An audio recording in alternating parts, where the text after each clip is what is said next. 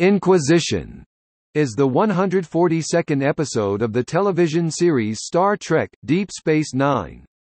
It is the 18th episode of the 6th season.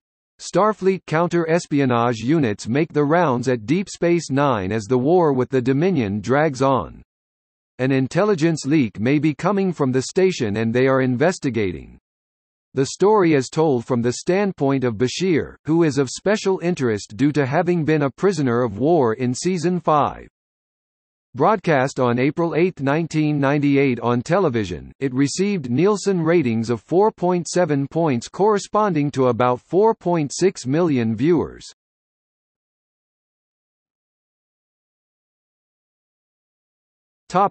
Plot.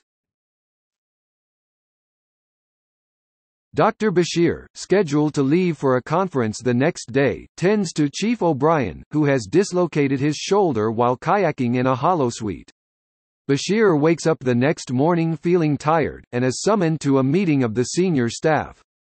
Sisko introduces Sloan, the Deputy Director of Starfleet Internal Affairs. Sloan suspects one of them of being a Dominion spy, and confines them to quarters. Bashir is escorted to the ward room, where Sloan treats him cordially while asking a few light questions and seems satisfied. Upon returning to his quarters, Bashir suspects they have been searched.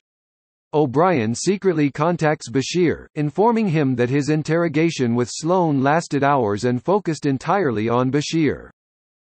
Bashir is then brought back to Sloan, who has changed his tone.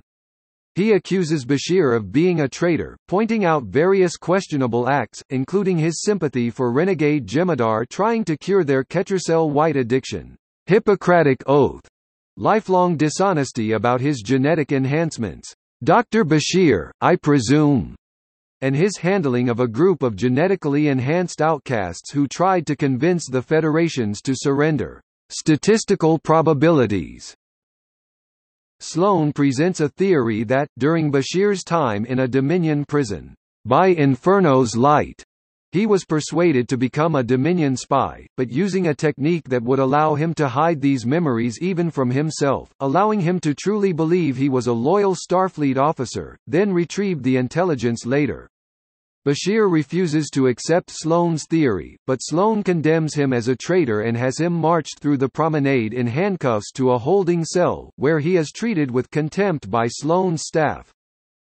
Sisko attends Bashir's next interrogation, pointing out holes in Sloan's arguments to no avail, but later privately suggests to Bashir that Sloan's theories are plausible.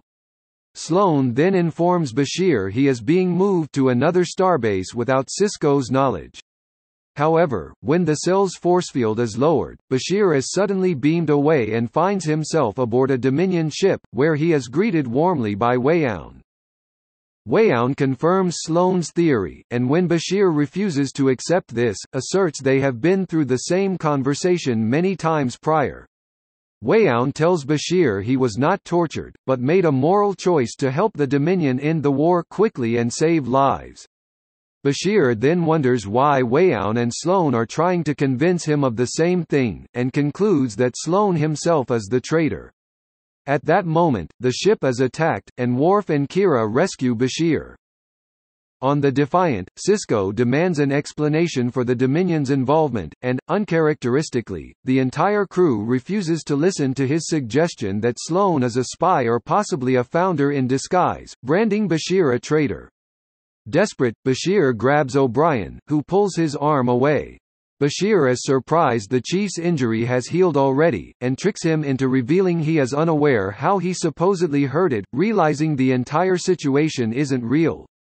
The Defiant bridge dissolves and Bashir finds himself in a holographic simulation room with just Sloan and two guards. Sloan informs Bashir that his loyalty was being tested. Sloan explains that he is a member of Section 31, a secretive autonomous Starfleet intelligence agency. Bashir questions the legality and ethics of the operation, but Sloan justifies their actions as necessary to protect the Federation. He attempts to recruit Bashir, who refuses and threatens to expose them, but Sloan seems unconcerned, and has him knocked out by hypospray. Bashir relates the events to the DS-9 crew.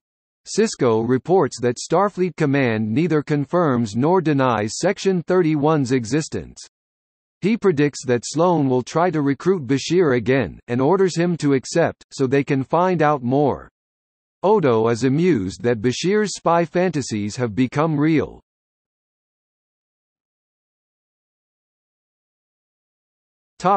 Reception.